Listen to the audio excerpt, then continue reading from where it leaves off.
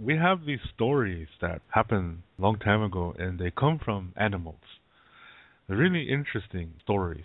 And in Lakota homeland, there's an animal called a prairie dog. In Lakota, we say bispiza. Bispiza, they're really good to eat. They really taste good. Anyway, before people came on the earth, these prairie dogs, they were really a happy people. They're just full of energy and boy, they like to play. For those of you that know what a prairie dog town is, then you know what I'm talking about. For those of you that don't know, there's these places out in the prairie where these prairie dogs, they have like a village. So there's a bunch of holes in the ground in this area, and that's where they live. It's like a town. That's why they call it Otuan Pispiza. That's the prairie dog town.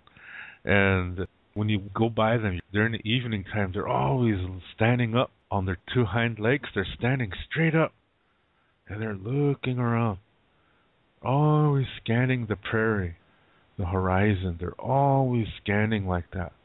Then they run. They run to another hole, then they go in there, then they come out and they look around again. It's like they're playing. And they seem to always be in a cheerful mood the way they do this. The other animals, they would say that the prairie dogs are dancing. This is the way they dance. And one day they stopped doing that. They just were not coming out at all. They just stayed inside their homes and they didn't come out. So the other animals were wondering, what's going on here? So one time the prairie dogs were standing outside their homes. So it's around evening time. And an owl came. And the owl said, how come you guys don't dance anymore? He said, you guys should be dancing because it really makes you feel good. And they didn't do anything. So he decided to try to say something to psych them up. So he said, one time I went into the woods. All I said was a few words. And my enemies were hiding and they heard my words. And they got scared and they ran away. And that's how brave I am. And they say, hoo, hoo. And they heard the owl and they took off running. I'll explain why a little bit later. So they got scared just hearing it, hearing his voice. And this is called wakte ogalake. This is when you make a speech to fire the people up. You know what I mean? To psych them up, to get them feeling good again. So that's why he made this speech. After he said this, the prairie dogs, they still didn't dance. They still were staying there. They didn't do anything. So then a badger came into the area, and he said, why aren't you guys dancing? And they didn't say anything. So then he decided to make a wakte ogalake too, like the owl. The badger said, my friend, the owl has made a really good wakte ogalake. Now I will do one. Maybe after you hear mine, maybe you'll dance again. He said, during the day, 2 enemies tried to kill me with their spears, but I jumped towards them really fast and I scared the crap out of them. And they ran away. Yeah, they really were shocked and they turned around and ran away. So I continued to live another day. That's just how brave I am. And still the prairie dogs didn't dance. So next a skunk walked in. The skunk said, my 2 friends, they really spoke well. And still you don't dance. So I'm going to speak to you next. He said, one day I was walking through some bushes. And my enemies heard me. When they found me, they took one look at me and they turned around and ran away screaming in terror. This is how brave I am. And when the skunk finished his wakteogalake, the prairie dog still didn't dance. So next a rabbit and a red fox walked into the area. And the rabbit said, my 3 friends, the owl and the badger and the skunk, they all spoke good. But still you don't dance, so I will speak to you. Maybe you'll dance after this. So then he continued. One day I saw some of my enemies traveling nearby. I hid under the sage bush And when my enemies were close, I jumped up in front of them and surprised them. They tried to kill me, but I ran so fast they couldn't catch me. Jackrabbits, this is the kind of rabbits that live on the prairie. They're really fast. They hop at the same time.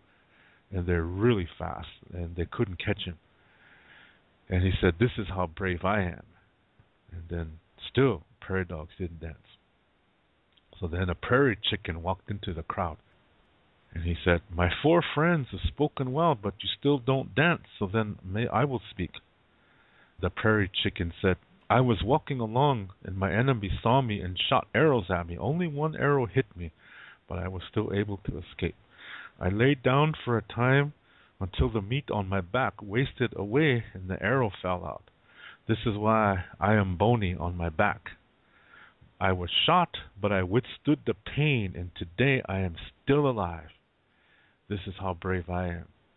So it's like when you go through difficulties, and he still lived through it. And still, the prairie dogs didn't dance. So finally, a buffalo came walking into the crowd, and he had a bundle on his back. And the buffalo said, my 5 friends have spoken well, but still you don't dance.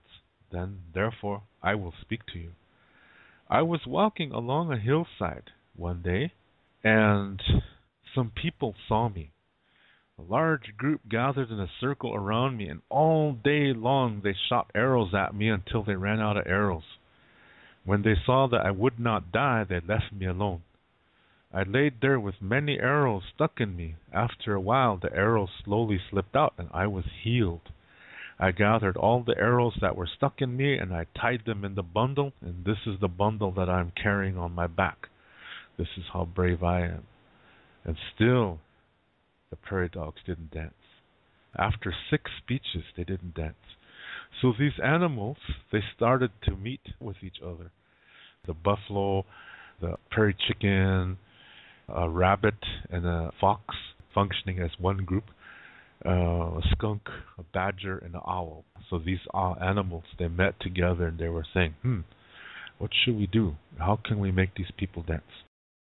So they decided to say, let's start warrior societies. Maybe this will help. So then the buffalo said he would make a society for the old men and that he would be their representative.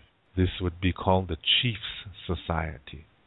The old chiefs are in this group, and they were to make the decisions concerning the government of the people, and they would have feasts so that the people would feel good. So you see, there was not one chief of a tribe. It was a council of chiefs, not just one. The next was a prairie chicken. He said he would start a society, and he would be a representative, and they would be called Bravehearts, and that this would be a society for courageous warriors.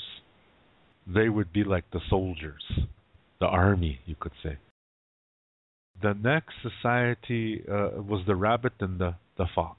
They came forward and they said that they would create a society too. Theirs would be called Kit Fox Society, and their symbol would be the rabbit. This society, it's called Kit Fox Society, but the rabbit is the representative. And these are soldiers too, but they would also be scouts. They go up ahead to see what's going on. They're known for their cunning. They're really smart. Then the skunk came forward and he said he would also start a society and he would be the representative of it. And the members of this society would be so fierce. These are the really fierce warriors that all it takes is a one look. The enemy sees this kind of a warrior and the enemy just turns away. Just like you do when you see a skunk. When you see a skunk, the first instinct is to get the hell out of there. Yeah, you don't want to get sprayed because that's not going to come off for a while. Yeah, and so this is why they have that appearance too. And this society would be called Kanri Yuha. Kanri is a crow, the bird crow, not the Crow Indians, okay? And the fiercest warriors are going to be in this society. These are the warriors who fight to the death. They're known for their fierceness in battle, And when enemies see them, they get out of the way because they know they're going to lose. They have a special fighting skill that takes a lot of people to bring one down. So they're really known for their fierceness. This is Kanji-Yuha. Then the Badger came forward, and he said he would start a society too, and he would be the representative of it. And the warriors that would be in here would have energy like the Badger. And they would be called the Badger Society. And finally, the Owl came forward, and he said he's going to start a society. And his society is going to be made up of men who are known for their wisdom. And his society would be called Owl Feather Headdress Society. These people are known for their wisdom. These are the smart people. They really can think with their hearts. So they use the mind and the heart together. These are really exceptional men here. So they have 6 warrior societies now. And so after they presented their idea to the prairie dogs really liked that. So they started to dance again. Those other animals, after they made all these speeches and stuff that made the prairie dogs feel really good. So they started dancing again. And they started to feel good again. And so they always say that when a prairie dog is standing up, he's making a speech. So he's like saying, yeah, the enemy tried to kill me, but I was smarter than him, and I stood up like this, and the enemy thought I was a tree, so he just walked on by. That's how brave I am. Then he'll run really fast to one of the other prairie dog holes, and the other animals cheer him on. Yeah, and there's always the owl that's sitting nearby, and the owl is saying tiki tiki tiki tiki tiki tiki tiki tiki like that as this prairie dog is running. And so this was what was happening on the earth. So when people come on the earth, they learn this from the animals. And so we do the same thing. Our ancient society did the same thing. So we organized into 6 warrior societies too, just like these animals did. And that's what kept us organized. That's what kept us in a community way of thinking. And when warriors would make speeches, the speech was never meant to brag about himself. They speak in such a way so that the people will think we have good warriors. So we know we will always be protected. We will always be taken care of. We'll be fed because they're going to do buffalo hunts. They're going to always watch over us. So the reason why the warriors make these speeches is to make the people feel confident. Because remember, they're community thinking people. Not like today. Today, Indians are just like everybody else. Today, Indians are not community thinkers anymore. The reason is Christian brainwashing. So now we lost this. And that's unfortunate. And there's one more thing too, is that when the humans come on the earth, they will observe the buffalo, and they notice that the buffalo organized themselves in a certain way. And it really was beautiful. So the people said, let's do that too. Let's organize like the buffaloes, because it makes everybody important. That everybody counts. That nobody is greater than anybody else. And that we all have a job to do. We all have a talent. And that we use that talent for the people, so that the people may live. It always comes down to that, so that the people may live. To think like a community. And the way the buffalo organize themselves is called Tiospaye. And that's what we do too. This is a Tiospaye. Your mother and all her sisters are all your mothers. And all the husbands or partners of these women are your fathers. And all these mothers are just as important as the one that you were born from. The same thing with the fathers. They're all equally important. The children from all your mothers and fathers are all your brothers and sisters. Now your mother's brothers are your uncles, and their wives are your aunties, and their children are their cousins. So you call each other by, you either say older brother, oldest sister, younger sister. Those are the terms you use. They never use names. You had a name, but you didn't use it for this purpose. When you talk to each other, you say, "Ah, Jepashi," or "Ha, Shicheshi," "Ha, Hangashi," "Ha, Misun." All these kinship terms, you use those instead. That was the original way.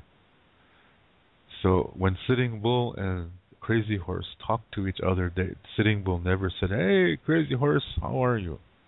He never said that. Instead, Crazy Horse would say, "Lexi, Uncle, it's really good to see you." That's how he talked to him. He never said Sitting Bull. He said uncle. Even though they weren't related. You use kinship terms.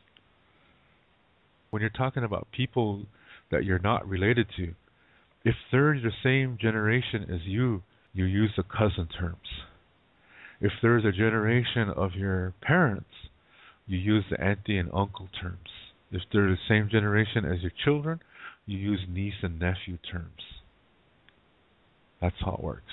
When you're not related to people, you still address them as a relative anyway. And that makes people feel good. Let me continue with this Tiospaye thing. On your father's side, your father and his brothers are all your fathers. And the wives of these men are all your other mothers. And the children from these marriages are your brothers and sisters. Your father's sister are your other aunties.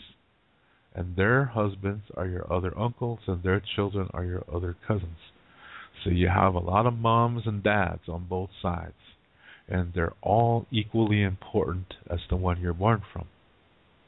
And they can all discipline you at any time when you're messing up. But the thing is, when you're a young child, they really watch you and they try to find out what your talent is. Because it wasn't just men who had societies, women had societies too. And there were even women warrior societies in the Lakota way. This is in our oral history. We're one of the few tribes that had that in America. They went to war too. They went on buffalo hunts too. They're very, very powerful people too. See, Lakota people, we're not matriarchal, but we're not patriarchal either. We're something different. We're that third thing. Lakota Star Knowledge teaches that there's at least 3 perspectives to everything. Not just 2, but at least 3, sometimes more than 3. Most of the times it's more than 3. It's not about which is good and which is bad. It's not like that at all. It's what can I learn from it? Or what can it learn from me? Or maybe it's a blessing. Or maybe it's just peace, which you take the time to find out, as I explained earlier. So if somebody tells you that Lakota people were matriarchal, that's bullshit. That's a total lie. No, we're not. But we're not patriarchal either. We're something different. When somebody says that we're matriarchal, that's proof to you that today's Indians are not the same as our ancestors, that we are dualistic now today too. That's why we think like that. But our ancestors were not dualistic, so that's why you could see that there was a third option. And that's what we were. So when you're a little kid, the adults really watch you to find out what your talents are. And as soon as they know what your talent is, then you're sent to that particular society that focuses on that. So you're raised to use your talent for the people. Maybe some little boys, they can see he's going to be a good hunter, so that's what they train him as. Maybe another boy is just really smart, so he's heading for that society that's known for wisdom. As some girl, they have their societies like this too. So the women watch the girls, and the girls who are good thinkers, they're going to go to their women's society that has that. Some of them might be good cooks. They're going to go to that society. There might even be boys that might be good cooks. They're going to go to that same society too. So you're raised to develop your talent, but you're taught to use your talent so that the people may live. So you did what you're good at for the people. You never did it to say, this is what makes me better. Do you see what I mean? Because that's dualistic thinking. So in this kind of society, you're nurtured from a very young age to become a community thinker. And you see the results. It makes you feel good when you do something nice for somebody. And you see how thankful they are. And it makes you feel good too. It makes you want to do that some more. They learn this as little children. So by the time they're adults, this is their way of life. Because that's what Lakota means. Friendship, allies. Even the word Lakota comes from the word kola. It's a really advanced kind of conjugating process where that happens. But like I said, children are experiencing many things as they're growing up, and they also become emotionally developed. They learn how to handle difficulties. They learn how to have a good time. And so they are becoming emotionally developed at the same time as they're learning. So by the time they're adults, they are emotionally developed, young people. Today, we're underdeveloped emotionally because of this thing that happened on the reservation, the Christianity, brainwashing, and then the boarding school experience. All of that is what stopped our emotional development as a nation. So now we're like everybody else in this modern world. So it's not enough to just know things. You have to be emotionally developed. That's really important. So being emotionally developed allows them to become spiritually developed. They've developed the talents. They're using it for the people. And you see how things work, and that when you are healthy, the society is healthy. And children want to do good things because they see what it does. So they learn to want to do good things for others. And they see the benefits, that everybody feels good. And then they learn this natural law of generosity. What this is that the energy in the things you say and do, and how you say and how you do these things, that it comes back to you 4 times as strong. So if you're selfish and you do things begrudgingly, that's unhealthy, and that's going to come back stronger, unhealthier. They learn that. These children learned that in the ancient times. So that's why they're really, really wonderful people by the time they become adults. But see, they're thinking like a community because they see it all the time. That's the first thing they witness as they start to develop memories and as they learn to speak. And it's in the language too. The community way of thinking is in the language as well. So if they say something like Doha Lakoliapi, Wonglapi de Hechel Lilawashte. What that means is when we speak Lakota, it's good. So there's a certain aspect of this sentence that encourages you. It makes you feel good. And so the language is showing the custom of generosity.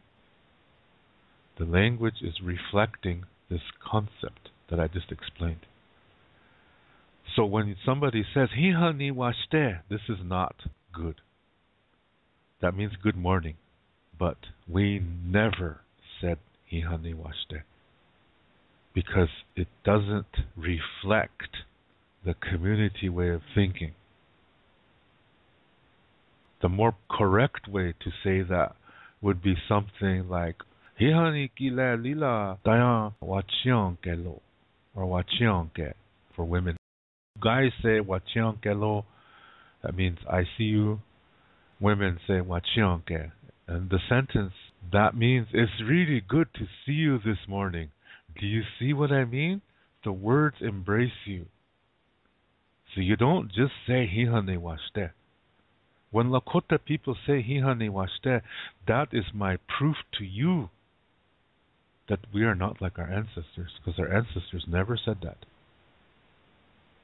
That's speaking Lakota with the English language perspective, and that's incorrect. I never heard my mother say "Hiha ni washite." My father never said that. Lakota was their first language. My grandparents never said that. Instead, they say "Hiha ni kile lila dawa chion kelo." That's really good to see you this morning, or I'm happy to see you this morning. See, the sentence is embracing the listener. You don't just say "Hiha ni washite." If somebody says "Hiha ni washite" to a fluent speaker, the fluent speaker is going to think that you're cold-hearted, that you don't really want to talk to that person. Even if you're standing there smiling, they might think, that's suspicious here. He's smiling, but he's talking different. You see what I mean? You have to speak Lakota from the Lakota perspective, not the English language perspective. That's the problem today on the reservations. Lakota teachers are speaking from the English language perspective. That's what I don't like. You see what I mean? That shows you that our people are not like our ancestors, that we're not community thinkers anymore. If we were community thinkers, our teachers would be teaching "Hiha ni kile lila dawa chion kelo" instead of just "Hiha ni washite." "Hiha ni washite" is not a good thing to say. Even if you mean it, it's not a good thing to say. So you see that on the internet. A lot of Lakota people are saying that. "Hiha ni washite." That's not right. That's not correct. Because it's not reflecting the Lakota perspective. It's reflecting the English language perspective. But Lakota people today don't seem to care. They say it anyway. So that shows to you that we don't have our original way anymore. But my students do. They say "Hiha ni kile lila dawa chion kelo," or "wa chion ke." My students are learning the Lakota perspective. So they have the community way of thinking. I'm teaching it to them. See, when you teach the language, you have to teach the culture too. It's just the way it is. Every language is that way. So, in the Tiospaye, you're developing mature and emotionally, and your talents are developing. You use them for the people. You think like a community. And when somebody messes up, people come around and straighten that person up immediately. Maybe even their own peers. Like if a boy is screwing around, the other boys might come up to him and say, "You stop that. This is upsetting the people." And they'll put him in his place really fast. So he stops. That's the kind of society our ancestors had. So parenting was part of the society. It was in everything. And you weren't just parented by your biological mom and dad. Look at all the moms and dads I explained to you. In the Tiospaye, they all parent you. And there's always exceptions too. Sometimes maybe your mom is the only girl in her family. So her cousins might step in and act as your mothers too. You see what I mean? Sometimes it works like that. So you're being loved and disciplined by many, many adults. That was how parenting was back in those days. And today, we don't have that anymore. So today, maybe our kid is walking downtown and is knocking over trash cans. Then maybe your brother sees your son doing that. So your brother gives you a call and says, hey, your son is knocking trash cans down on Main Street. So you say, thank you for telling me that. So you go down and find your son and say, hey, you knocked that off. That's how it's done today. But how should it have been done in the traditional way? See, in the Tiospaye, the boy's father and his father's brothers are all his fathers. In the old way, the father's brother, if he saw this boy knocking down trash cans on the street, he would go right up to the boy and say, you knock that off right now. And he has every right to say that. Because in the Tiospaye way, that's his son too. You see what I mean now? That any of these mothers and fathers in the Tiospaye can discipline you immediately. And when you're brought up in a community way of thinking, you obey. You know that you have to listen. You know that you better stop. Because you're taught to be a community thinker. I think the world could really benefit from that today. This is not from the Lakota people. This is from the Buffalo people. Do you see what I mean? This is why in the Lakota way, animals are not just animals. Animals are nations. We've received medicine from animals. We've received knowledge. Our society comes from animals. Because it worked for them for millions of years before we came on the earth. See what I mean? So think about that when you see a buffalo or when you see a bird. They all have an organization. It works. And that's why we used it too. We got our familial system from the buffalo because it works. And it perpetuates, encourages everyone to think from a community perspective. And being in a community perspective, that doesn't mean you say yes to everything. It means that you have to know when to say no. When somebody asks you to do something that's not really going to benefit the people, so you have to say no. I can't do that. It only benefits you. And if it's a selfish thing, because sometimes it might be, that guy might say, hey, my pants, they split. I hate to walk back to my teepee because I'm going to look funny just wearing a shirt. So could you get me some pants? That's a good thing, yeah? That's not selfish. So anyway, that's how it was in ancient times. In a Tiospaye, all fathers and all mothers are obligated to discipline that child when that child messes up, because that child has been taught by many people how to live. So when a child messes up, this child is putting down all those teachers that have taught him, from the men's or women's society he's from, to all his mothers, to all his fathers. When a child messes up, he's really insulting a lot of people here. It's not just mom, not just dad, but a whole bunch of people. And any one of these people can discipline him. And it's accepted.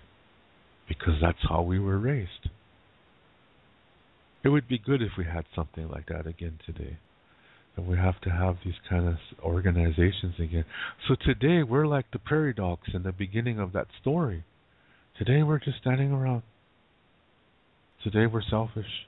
Today we're We only care about our own. We don't care about our community anymore. We just care about our own relatives. We don't think in the Tiospaye way anymore. So that's going to create problems, and that's what we see today. So this Tiospaye concept really works, and like I said, that also has to include societies that focus on skills, certain skills, like somebody's good in this, and all those that have that kind of talent, they are raised together so that they encourage one another. They help each other to develop each other's talent. So it's a group effort. And they give each other tips and stuff like that, so that way they can really make a nice contribution to their society. This is how it used to be, and I think it was beautiful. And it was that way for millions of years. And then, unfortunately, America found us uncivilized. So, we lost it. Too bad. Yeah. Well, we can bring it back. It's up to us. We need to be this way worldwide so that you feel for others too and not just your own people. Because when you just talk about your own people, you're racist. That's what it comes down to. The fact is, we have to think like our grandmother Earth. When she sees us as her grandchildren, and she doesn't give a shit what color your skin is or what language you speak. What she's concerned about is how we live our lives, because when we live healthy, we nurture and come into communication with that piece of the earth that we all have inside of us. And that's what she's concerned about, because that's the way she contacts you. That's how she speaks to you, is through that piece. So if you live in a selfish and unhealthy way, you separate yourself from that piece. So if you're going around saying, well, see, that's the Washichu way, or us Indians, we need to, and you're just focusing on certain groups and you're keeping people separate. And the sad reality is we're not even separate. But we're pushing us into separate cages. We're the ones that are fucking up. Everybody is not just one group of people. Because we're selfish. We are dualistic. It doesn't matter what skin color you are. When Indian people are saying, yeah, we have to get ready because one day the white man's going to destroy themselves, and so we got to be ready to take over when they're gone. This is not going to happen. Because if the white people disappear, so will we. So will everybody. Because we're all in this together. I heard a Lakota guy talk like this before. And that's stupid. Because that violates Mitake Oyasing. Mitake Oyasing, this includes all people in the world, not just Indians. It includes everybody. So what happens to one happens to all. Today it's a lot of Indian racists, and I don't like seeing that. Because it's not the way of our ancestors. When Indians are talking about the Indian way is better, no, it's not. Because today's Indian way is not the same as the ancient way. Today's Indian way is just a Christianized dualistic interpretation of a tiny remnant from the ancient way. And that's unhealthy. And this explains why a lot of Indians today are racist. And they use the word Washichu as if it was a bad thing. Washichu is not a degrading term. So when people talk like that, just go do something else. Get out of there, because that's a racist talking. When they see people as color of skin, they're not communicating from their sacred center. They're communicating from their skin color, which is superficial, which is separating from the earth at the same time when they do that, which means they're separating from themselves.